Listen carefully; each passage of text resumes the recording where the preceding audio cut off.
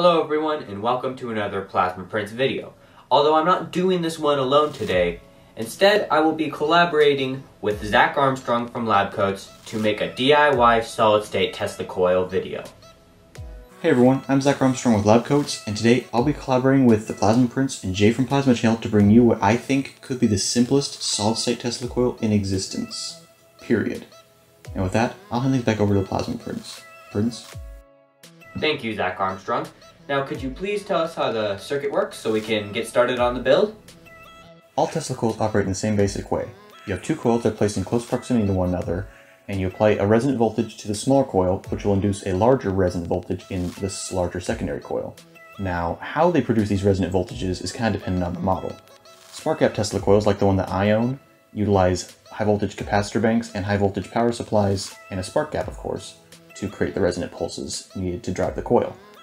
However, the coil that we're building, the solid-state Tesla coil, uses a very special method, which I'll talk about now. How the circuit works is like this. You have a potentiometer, which acts like a voltage divider, connected to the gate of a MOSFET.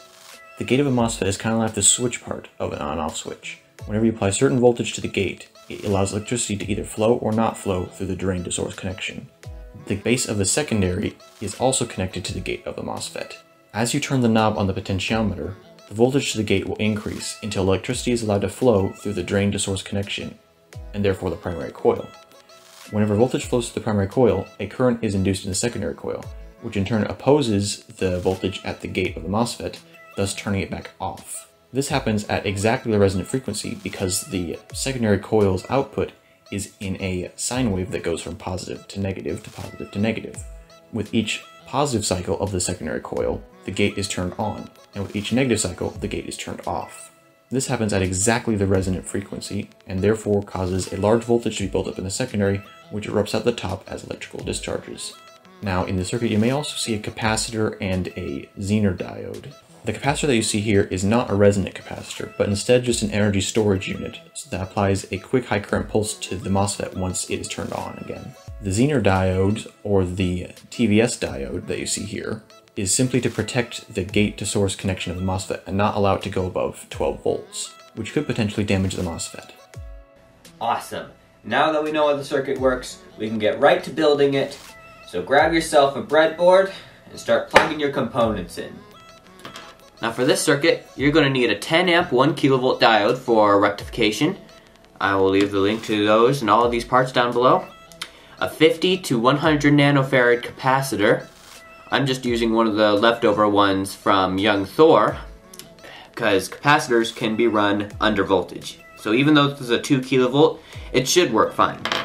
You're also going to need an IRFP460 MOSFET. These are relatively high power and suitable for this circuit. You're also going to need a 50K potentiometer, a couple Zener diodes. You can get many of these for quite cheap, so that shouldn't be too hard to acquire. And you're also going to need a few jumper wires, maybe a little bit more than this. We'll see as we build the circuit.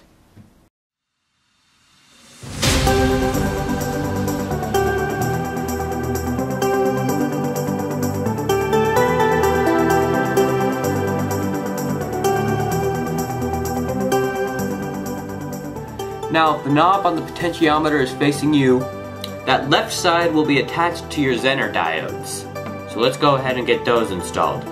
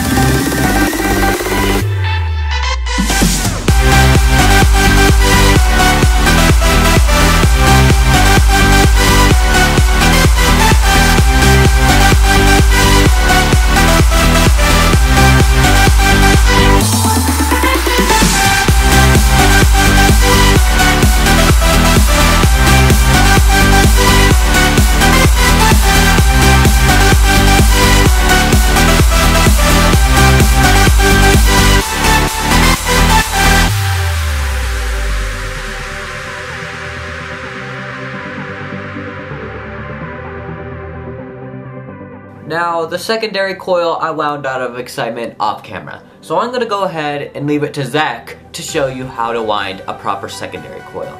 Zach? If you want to test a coil of any kind, you're going to need a secondary coil. In general terms, a secondary coil is the output coil of any transformer. In a Tesla coil, the secondary is most often a tall cylindrical coil made from enameled magnet wire, usually between 20 to 30 gauge in size. A few elements contribute to a good secondary coil. For one, a good secondary coil is not tall and thin like most people want to believe. In actuality, a short, fat secondary coil will yield the best results. Additionally, you'll want magnet wire that's not too thin, since thin magnet wire breaks more easily and will provide a higher resistance per foot and therefore cause some unwanted energy loss. When it comes to winding a secondary coil, it's best to get comfortable, since the process can take a few hours. Start by attaching the end of the wire to the coil top with some tape, and then wind your way down. I like to rest the coil on a soft surface, position the wire with one hand, and rotate the whole thing with the other hand. Speaking of hands, make sure your hands are fairly clean before winding a secondary coil, since contaminants on the coil could cause it to short when the coil is powered up.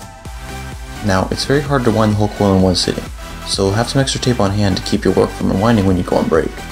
Those are my tips for winding a secondary coil, and now, back to the plasma prunes. Thank you, Zach, for explaining how to build a secondary coil. Now, let's get back to building the circuit.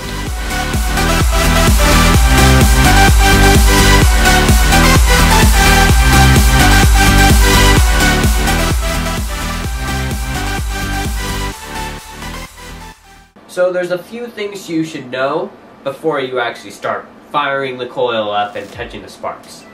Number one, your MOSFET might short out or even start to smoke and fail if you touch the sparks. So be careful when you do.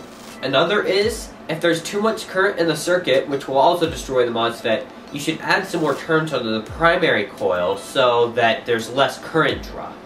Also, if your circuit doesn't work at first, which, believe me, is not uncommon, try switching the polarity of the primary coil first. For me, it's even been the difference between a working coil and a not working coil. Alright, a quick review of the MOSFET connection shouldn't hurt. So I'm going to go ahead and take you over to the whiteboard and give you a little review of the schematic. Alright, so here's the schematic. This right here inside of the circle is the MOSFET. That left pin on your MOSFET is going to be your gate. That is if the black side of your MOSFET is facing you. And that right pin on the MOSFET, yet again, if the black side is facing you, is going to be your source. Your source is going to be connected to your Zener diode arrangement right here.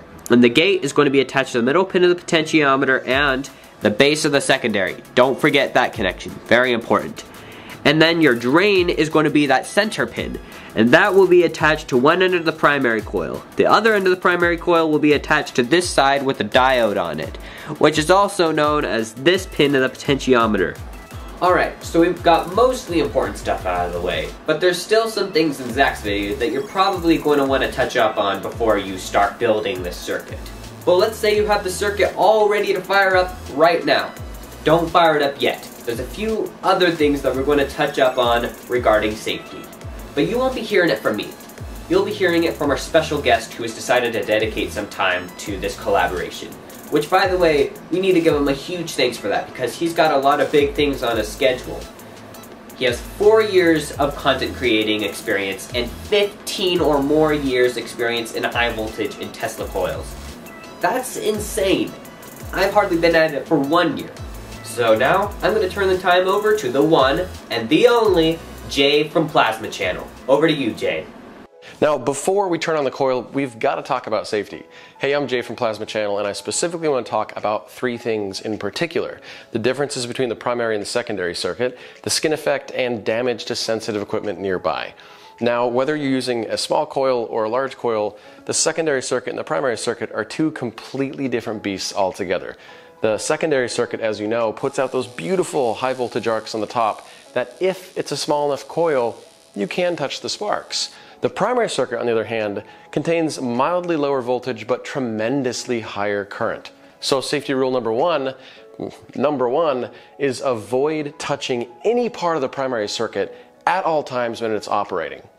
Now, the second point of safety is touching the sparks and why with a lower powered coil you can touch those high voltage arcs coming out of a Tesla coil. That's because that electricity is extremely high frequency AC, therefore the skin effect. But the skin effect states that the higher frequency electricity is, the more on the outside of a conductor it travels. So if you have a copper wire and you run several kilohertz through that wire, the electricity is not actually going to saturate through the width of the wire, it'll actually just pass through the outer skin. And ironically, if you apply it to a human being, in theory, most of the electricity will travel on the outside of your body as opposed to through your chest or through your body. Now, the last point of safety is if you have any sensitive equipment nearby whatsoever, move it away from a Tesla coil. Tesla coils are the original radio transmitters of the world. They pump out a tremendous amount of power, and in between each spark that you see, they're pumping out a tremendous amount of electromagnetic radiation in all directions. Now that can induce higher voltages in things nearby that are sensitive, it can throw off scales, and it can throw off precision instruments. So those are my 3 points of safety for you to enjoy a Tesla coil and to make it last forever while being safe. Many thanks for those points of safety, Jay. We really appreciate you making time for this collaboration. And now that we have heard those points, we get to rep this bad boy at full power.